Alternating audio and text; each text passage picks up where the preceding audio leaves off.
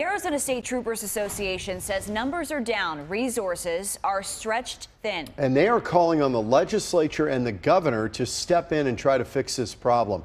Fox 10's Irene Snyder joins us live now with more.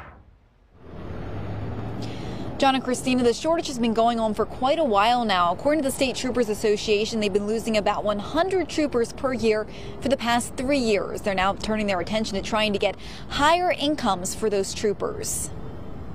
The Arizona State Troopers Association is asking the legislature for a 12% pay increase for troopers.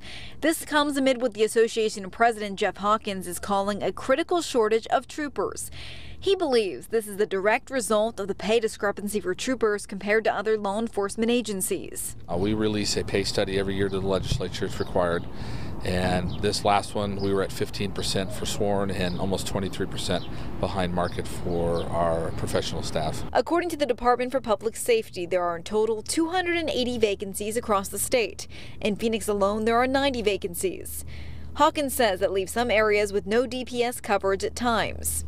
He says the problem has recently gotten worse as housing prices have skyrocketed this year and the trooper income is just not cutting it. If I'm a new guy and I send you to Wickenburg or Sedona or Flagstaff, the cost of living there is really expensive, and for the person that makes the least amount of money, it makes it very difficult for them and it makes it difficult to retain them. Hawkins explains the letter they sent to the legislature asking for the pay increase has been signed by 19 lawmakers.